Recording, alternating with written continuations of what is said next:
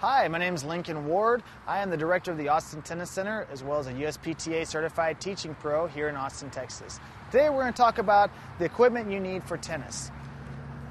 The first thing you're definitely going to need is a tennis racket with strings. The tennis racket is going to go along with your tennis ball, so you can hit the ball back and forth. Now, the rest of the things you need are not quite as essential as your tennis ball and your tennis racket. You could definitely use a tennis court, which will definitely help your game, but you don't necessarily need that. You can always play tennis on the side of a wall or a backboard. So the tennis court is definitely optional when it's coming to playing tennis. Now, there's no definite criteria for what kind of clothing you need to wear. Back before 1975, most of the tournaments required you to wear white shorts or white shirts, but that's no longer the case.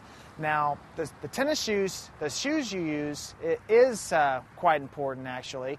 You don't want to wear open-toed shoes when you're playing tennis because of all the changing direction, running and stopping you need. There are specific tennis shoes that you want to use, and that's pretty much, you can go between cross trainers or tennis-specific shoes, or even some basketball shoes. You really want to look for a shoe that does not have a black sole. The soles on the shoes can leave scuffs on the tennis court, which tend to ruin the court a little bit faster.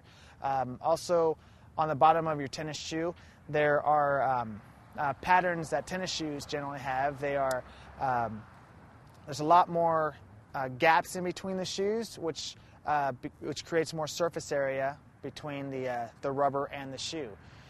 Cross trainers generally work, as well as basketball shoes. That's pretty much the equipment you need in tennis.